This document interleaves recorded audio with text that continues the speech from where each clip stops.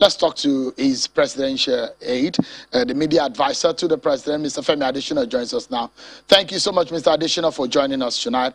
And I guess it's a good news to see your principal back into the country. But give us an understanding of his well-being, because we know that he went on a medical checkup. Thank you. Good evening. We just received the president at the airport maybe just about an hour and 15 minutes ago. He touched down about 6:15 p.m. And, well, to the best of my knowledge as a non-medical person, I think he's in good shape. He was enthusiastic to see us again, greeted us warmly, and I believe it's all right. We don't dwell on what is in the social media because it was in the social media that the president visited the APC leader, Bola Tinubu. Can you confirm to us and perhaps what that meeting was about? Yeah, that meeting actually happened. It happened, but it's all about goodwill and best wishes.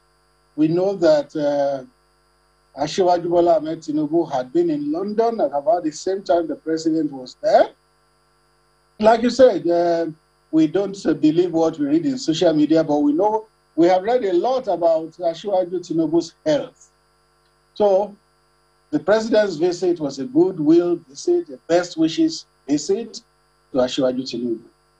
So it's not perhaps, as some was saying, linking it that maybe the president is supporting Bola Tinubu's possible presidential ambition. The president still has 2 years, less 3 months in his tenure of office.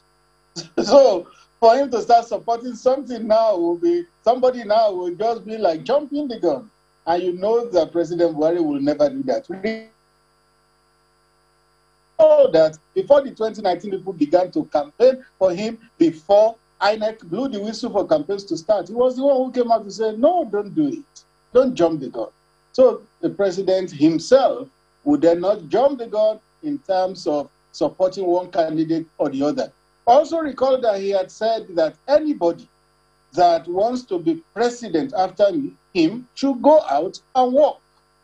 That means the president may not be supporting anybody until maybe perhaps a candidate of the party emerges. Knowing President Buhari, he will never jump the gun. Okay. Let's talk about, because I know so much will be waiting for the president in the last 2 weeks.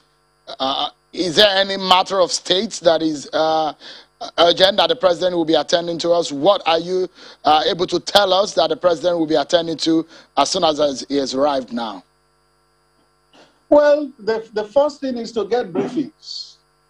Get briefings from the vice president, get briefings from his top aides. They will fill him in on what had happened in the past 3 weeks. And you know that on the security front, a lot had happened. In fact, the tide has turned against the insurgents, it has turned against the bandits, and there will be a lot of filling in for the president. He will get briefings. And then, of course, you know that there had been a lot of infrastructural developments. You could see Minister for Works and Housing going all over the place, inspecting this, inspecting that, declaring this open, commissioning that, and the president will need to be briefed, particularly by the ministers and his top aides and top government officials. With what we're saying, that may not happen in the weekend. That may be coming from beginning of Monday, is it? Officially? Yes, most likely, because he has just flown in from Europe. He deserves his rest. So maybe tomorrow he may want to unwind, but knowing President Buhari, he could start receiving briefing at any time. I remember a trip we made to America one time.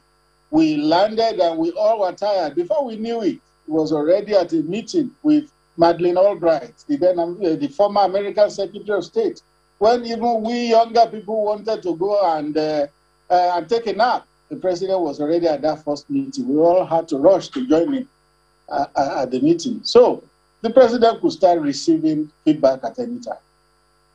For the president, what more can you tell us about that London trip?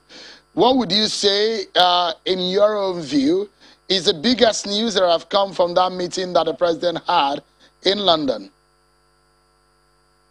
Well, that London trip is in two dimensions. The first dimension was the Global Partnership for Education Summit.